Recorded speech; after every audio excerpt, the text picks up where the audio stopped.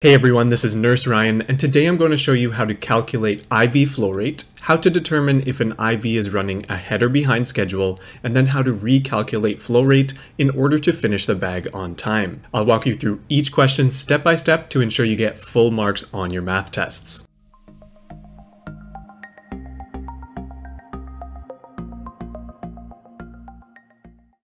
Today we'll be using one of the formulas from my drug calculation formulas worksheet, which I'll place a link to in the video description. If you'd like, you can pause the video here to write out the formulas. Let's jump right into the questions. To start, we are given the following information. 1.5 liters of NS, or normal saline, is to be infused over 12 hours. After 4 hours, there are 800 mils remaining in the IV bag. And the questions are as follows. 1. What is the correct flow rate in mils per hour that the IV should have been set to run at? 2. How many mils should be left in the bag after 4 hours? 3. Is the IV running ahead of schedule or behind schedule? And 4. Recalculate a new flow rate in mils per hour in order to finish the IV bag on time. So starting with question number 1, what is the correct flow rate that the IV should have been set at? For this question, we'll take a quick look at our drug calculation formulas worksheet.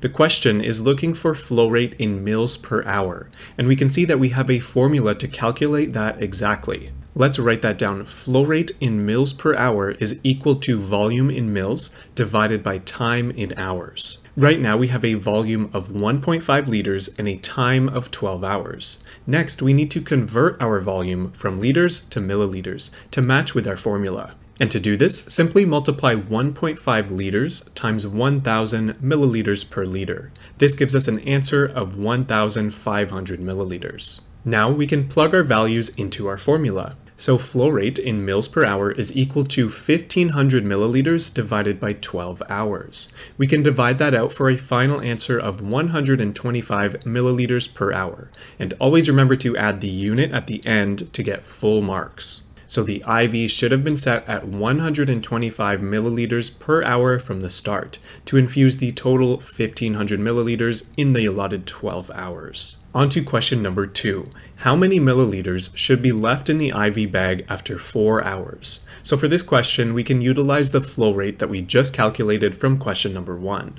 We know that for every hour that passes, 125 milliliters should be administered from the bag to the patient. We can use the following formula to look for volume in milliliters that should be administered to the patient after 4 hours. Volume in milliliters is equal to the flow rate in mils per hour multiplied by the time in hours. So 125 milliliters per hour multiplied by 4 hours gives us an answer of 500 milliliters. Again, this means that 500 milliliters should be administered to the patient after 4 hours. However, this is not exactly the volume that we're looking for. We actually want to know how many mils are left in the bag, not how many mils have been administered. To find out how many mils should be left in the bag, we can take our total starting volume, which is 1,500 milliliters, and subtract that by the volume to be administered after 4 hours, the 500 mils that we just calculated. So 1,500 mils minus 500 mils gives us an answer of 1,000 milliliters. That's how many mils should be left in the bag after 4 hours. Now, question number 3 asks, is the IV running ahead of schedule or behind schedule? So what we already know from the question up top is that after 4 hours, there are 800 mils remaining in the IV bag.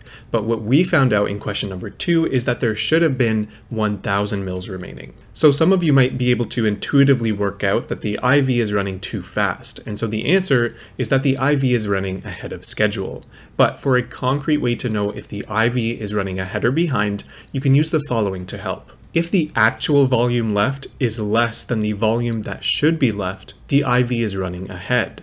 And if the actual volume left is more than the volume that should be left, the IV is running behind. So for us, the actual volume is 800 mils, which is less than the volume that should be left, 1,000 mils. So the IV is running ahead of schedule. And lastly, question number 4, recalculate a new flow rate in mils per hour in order to finish the IV bag on time. Again, we can use our flow rate formula for this question to calculate mils per hour. The only difference here is that we won't be using the total volume and total time. We're going to use the volume that's left over and the time that's left over. Our volume that's left over comes straight from the question. It's the 800 mils remaining in the bag. And our time that's left over will just be the total time minus the time that has already elapsed. So 12 hours minus 4 hours for an answer of 8 hours. Now we can plug those into our formula. So flow rate in mils per hour is equal to 800 mils divided by 8 hours for an answer of 100 mils per hour. That will be the new flow rate in order to finish the bag on time. And that's it for this question. So if this video has helped you out, please consider leaving a like and subscribe. I would really appreciate it. If you have any questions or would like me to do some more nursing math videos, please let me know in the comments, and thanks for watching.